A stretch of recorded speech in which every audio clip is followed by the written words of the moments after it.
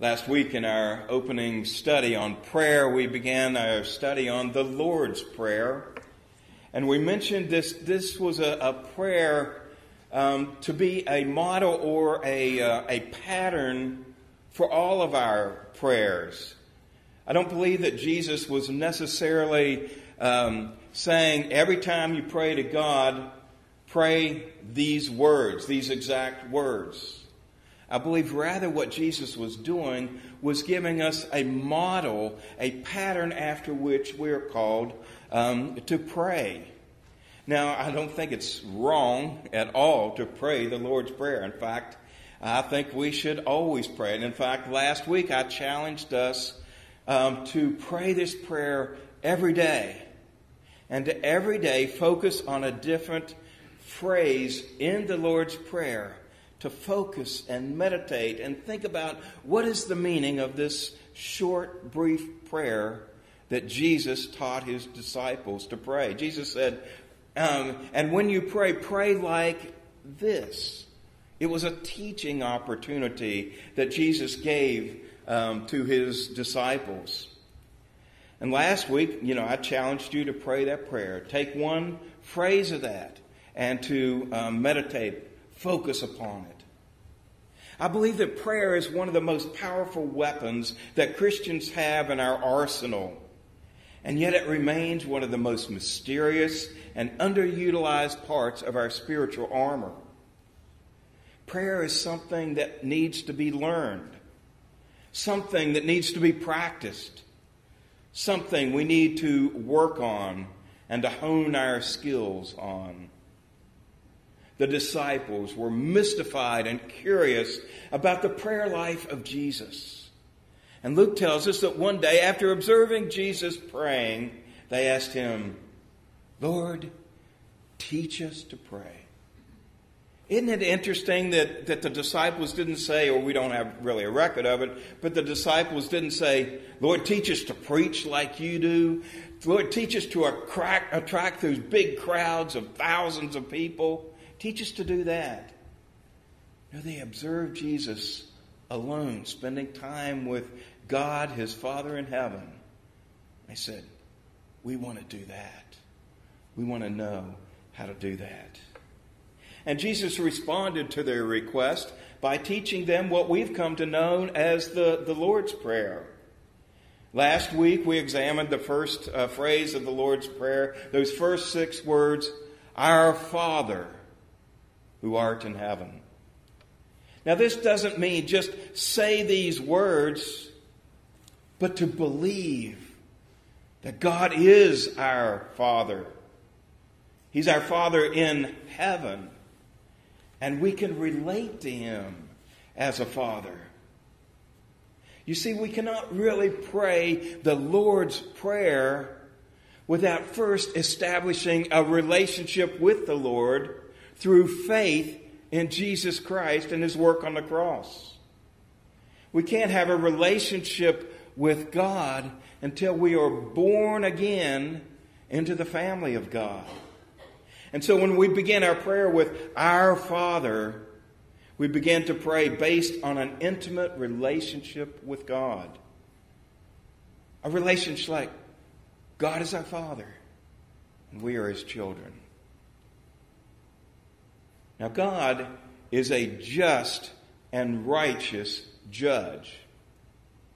But he's not an angry judge, looking for the opportunity to condemn us and to pronounce us guilty. Nor is he an aloof God who is way out there that we can't know and commune with. He's not a distant God who's too busy for us. He is rather our Father. And he can be approached in an intimate way, like our daddy. Now, having established the foundational awareness that God is our Father, let's move on to the first petitions of this prayer. Hallowed be thy name. When you pray, "Hallowed be thy name," you climb to a new level of respect for God and reverence for who he is. You are ascending to the very heart of God, recognizing the almighty God that He is and what He has done for us. What does it mean to hallow His name? It's not a word that we use very much in our world today. Well, the word hallow comes from the Greek word hagios, which means holy. Hallow means to set apart for a particular purpose. It means to consider holy. It means to treat as holy. The best modern word perhaps would be reverence or respect. I believe that this hallowing or reverence for God is something that's wholly lacking in our American society.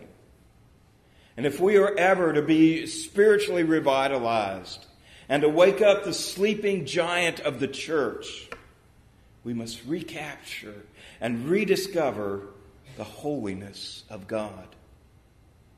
One of the first things that Jesus taught His disciples about prayer was to revere the name of God. Think about His attributes, His character, His names, and that will lift us up towards heaven, to the throne of God. When we pray, hallowed be your name, we are saying, Lord, let your name be holy and reverenced here on earth, just as it already is in heaven. May your name be given the unique reverence that is due your character and your nature as our Heavenly Father. When we begin our prayers, hallowed be thy name, we're not just rushing into the presence of God to ask Him for stuff for us. Rather, we're coming into His presence, recognizing who God is and what He can do for us. The name of God is always an expression of His character. The psalmist in Psalm 20 verse 7 says, some trust in chariots, some in horses, but we will remember the name and the character of the Lord our God. We hallow God's name when we have a reverence for Him. When we understand that God's names reveal who God desires to be in relation to us, and when we realize His names, that God invites us into a relationship with Him. Romans 1:20 says, for since the creation of the world, God's invisible qualities, that is His eternal power and divine nature, have been clearly seen, being understood from what has been made, so that men are without excuse. He's saying that we can see the awesomeness, the sovereignty of God all around us. We can see it in creation, so that no one really has an excuse not to believe in God. Verse 19:1, a familiar passage. The heavens declare the glory of God, and the skies proclaim His handiwork. I think I've probably told you that when we lived in Harrisonburg, the sky was really dark at night, and we had a clear, open sky. And I would take the dog, and we'd walk at night, and I would walk looking like this at the wonder of the heavens, at the beauty of the stars, and I would think of this verse about God declaring His handiwork to His people. We can revere God and we can worship God by praying through the names of God. Each of the names of God reveals a specific character about who God is. Pull out your bulletin insert. And these are some of the names of God that are found in Scripture. First is Elohim. These are Hebrew words. Elohim, it means the mighty creator. Adonai, master or Lord. El Shaddai, Almighty, Almighty God. Elon Elyon, Most High. El Roy, the Strong One that sees. El Olam, Everlasting God. Jehovah, Self-existent One. I am that I am, God responded to Moses. Jehovah Jireh, the Lord our provider. Jehovah M'Kadesh, the Lord who sacrifices, who sanctifies. And that means who makes us right through the sacrifice of Jesus Christ. Jehovah Nissi, the Lord our banner, God whose banner over us is love. The Vacation Bible School song. Jehovah Rohi, the Lord my shepherd. Jehovah Raphi, the God who heals. Jehovah Shalom, the Lord our peace. Jehovah Shammah, the Lord is here. Jehovah Tiskenu, the Lord of righteousness.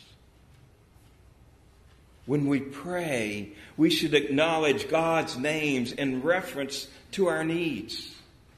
The name of God is supremely and fully revealed in Jesus Christ. Jesus said in his intercessory prayer to God in the upper room, it's found in John 17, and this is really should be called the Lord's Prayer, because this is when the Lord is actually praying, and he was praying for his disciples and for those who would come after them, and he was praying that they would be one. But this is one thing he prayed, and he's talking to God, his Father, and he says, I have revealed you to those whom you gave me out of this world. They were yours, and you gave them to me, and they have obeyed your word. They've responded to your grace, is what he's saying. In other words, Jesus said, I have revealed your character and hallowed your name in the life that I have lived while walking on earth. Jesus said another time, he said, he who has seen me, if you've seen me, you've seen God in heaven, God the Father. Jesus came to personally reveal to the world what God is like and who God is. Second, when we hallow God's name in our relationship with him, when Jesus taught us to pray, hallowed be thy name, he was telling us to make the presence of God real in our hearts. When you pray, hallowed be your name, you are placing God on the throne of your heart. You're putting him first and foremost above everything else in the world. It's about putting God on the throne of our lives while we're here on earth, just as like it is in heaven where he is now.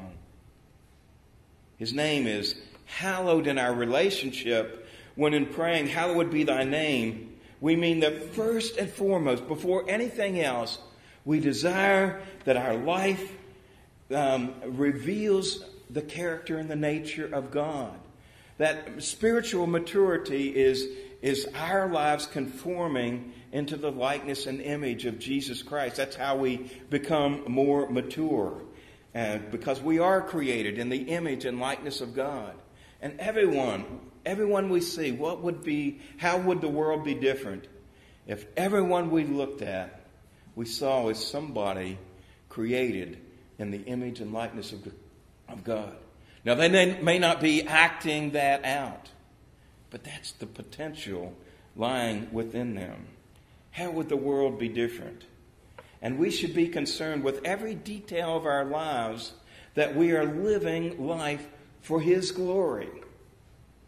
Whatever mission or ministry you or I undertake, our first thought should be, is this for God's glory? I wonder how this attitude would change our society if every Christ follower would adopt this attitude. I wonder how this attitude would change the way we communicate on social media. Would this post glorify God? Would this response to a post glorify God? Would this action glorify God? Would this comment about another person glorify God? Would God be glorified should be in our thoughts when we choose what books we read or what movies we watch. This phrase applies to the friends that we make and how we treat them. It should be the chief concern of all of our habits that we form and all of the ambitions that we desire. This should be the supreme object of every pleasure that we seek. This should be our attitude concerning every sorrow we face. Will God be glorified in this? How will God be glorified in this? Next, we hallow His name by our reflection of Him in our lives. Paul once warned the church at Rome. Listen to these words. God's name is blasphemed among the Gentiles because of you.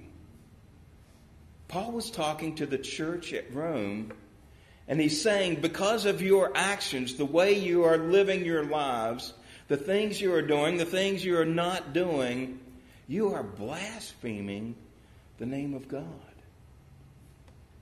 It's a sobering thought to realize that the failure on our part to hallow the name of God has disastrous consequences in causing the name of God to be blasphemed in the world. We see it happen all the time. Look at what's going on in the Catholic Church with the abuse that has happened and how that's impacted the world. Think about that in all of our churches and all of our lives on a smaller level.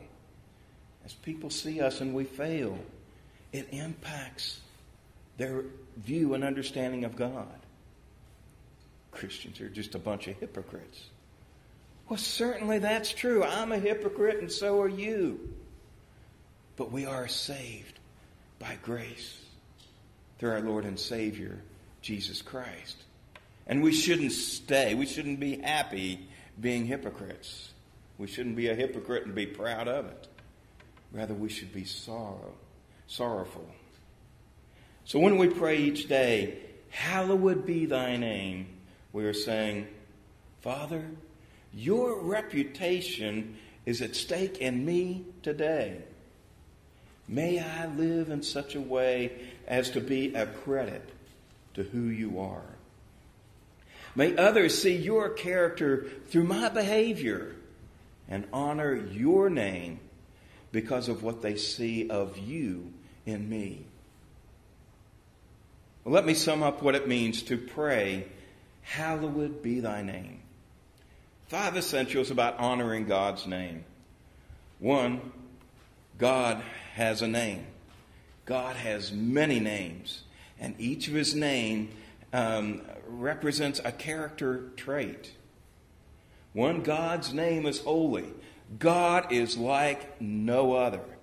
His thoughts are not our thoughts are not his thoughts. He is wholly other than who we are. 3, God wants us to praise him. He's a jealous God, and he desires, after all he's given to us, he desires that we give back to him our praises. I can praise God's name in the Lord's Prayer. And finally, God will not force anyone to praise his name. He wants us to praise him, but he's not going to force us to do it. It's our choice. We can choose to accept God and his grace and his desire and will for our lives, or we can reject it. God allows us that choice. Now, the consequences of that choice are eternal. They're forever. Accept God's grace, invite Jesus into your heart, you go to dwell in heaven and be with him forever and ever and ever. And there is nothing like that on earth that we can begin to imagine. But to reject God's offer of grace is to choose to be eternally separated from God in a place that is worse than anything we can possibly imagine. Our Father who art in heaven, hallowed be your name. As I close this morning, I thought that maybe we frozen, chosen Presbyterians might benefit a little bit from listening from a lively Afro-American pastor, E.V. Hill, one of the great preachers of the 20th century. He died, I think, in 2003. But he was the pastor of the Zion Missionary Baptist Church in Los Angeles. And this famous sermon that he preached contains a vivid description of our Almighty God and why we should pray, hallowed be thy name. Let's watch this. Amazing how he, in a very short time, compressed this wonderful description of who God is. Is God your King? Is He your Father in heaven? If He is, then let us pray. Our Father, who art in heaven, hallowed be your name. Amen.